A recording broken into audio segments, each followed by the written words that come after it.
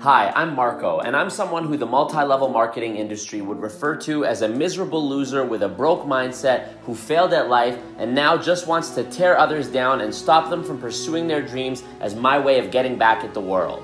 But today, thanks to this book, Ponzi-nomics by Robert Fitzpatrick, I'm able to present to you the simplest visual model that exists to explain why becoming successful in an MLM is mathematically impossible regardless of your level of effort or your mindset. Let's begin with a model where I join a multi-level marketing company and I recruit 5 people. There's now a total of 6 people in the company, including the person at the top, who is eligible to earn money from the compensation plan because they recruited 5 people underneath them. But those 5 people can't earn anything from the compensation plan because they don't yet have anyone under them. So as it stands right now, 1 in 6 people in the entire company are eligible to earn money from the compensation plan. That means that about 80% of the people in the company are not eligible to earn anything. Let's go down another layer and say that all 5 people in this layer each successfully recruited 5 more people. So we now have another layer of recruits in the company, totaling 25 people. 5 times 5, 25. Out of the 31 people in this company right now, 25 in this layer, 5 in this layer, and the person on the top who started it all. 25 people are not eligible to earn anything from the compensation plan because they don't have anyone under them. Still, around 80% of people in the company are not eligible to earn anything. The percentage of people who are eligible to earn money from the compensation plan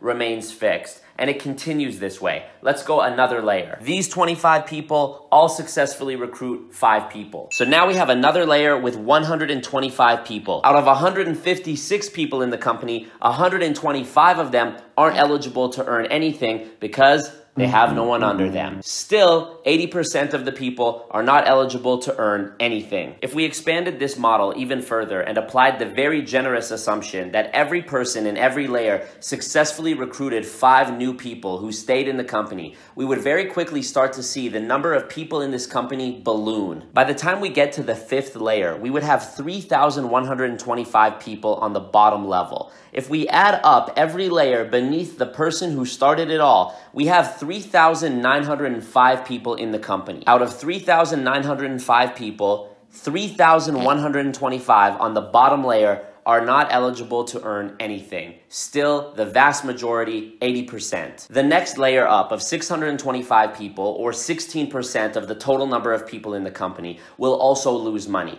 because they each only have 5 people underneath them, which means they're only going to be eligible for the lowest available bonus the compensation plan has to offer. In an MLM, having 5 people under you is not enough to make the riches that they tell you you're going to make. Plus, we still have to factor in the monthly fees that these people are paying and the amount of time that they put in to recruit those 5 people. When you consider all of that, they are nowhere close to breaking even. So 80% of the people are not eligible to earn anything. 16% are making so little that they're still in the red. What about the next layer up? 125 people in the 3rd layer. Well, if 96% of people in a company losing money wasn't enough to show you that this is a scam, this layer of 125 people is also going to lose money. Based on the number of recruits in the downlines of this 125 people, it actually looks like they might start making some money. But wait, the CEO of the company who started it all just decided that in a few weeks, there's going to be a big company-wide event in Texas and you absolutely cannot miss it.